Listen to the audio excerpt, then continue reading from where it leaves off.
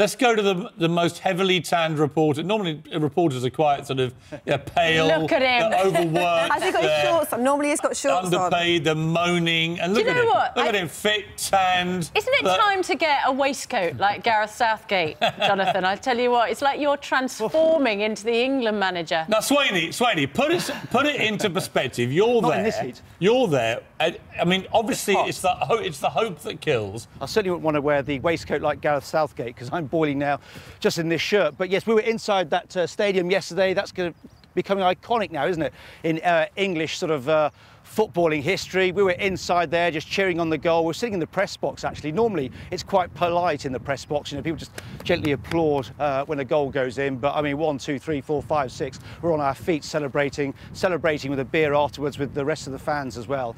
And you're just talking about the atmosphere here in the World Cup. You know, Russia could not be the better hosts, I have to say. As you say, there's been no trouble. The England fans were cheering last night in the restaurants until, what, the early hours.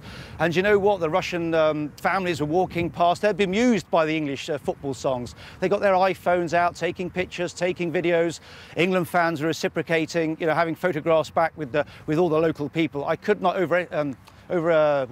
state just how much of a party it is here. And we were inside that stadium yesterday watching the game unfold. In Nizhny, the England fans haven't stopped singing.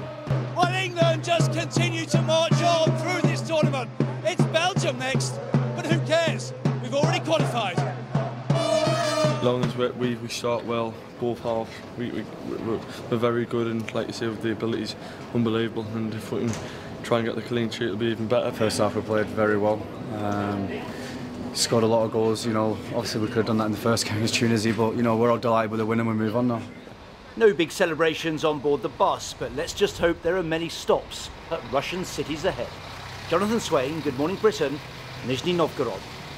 So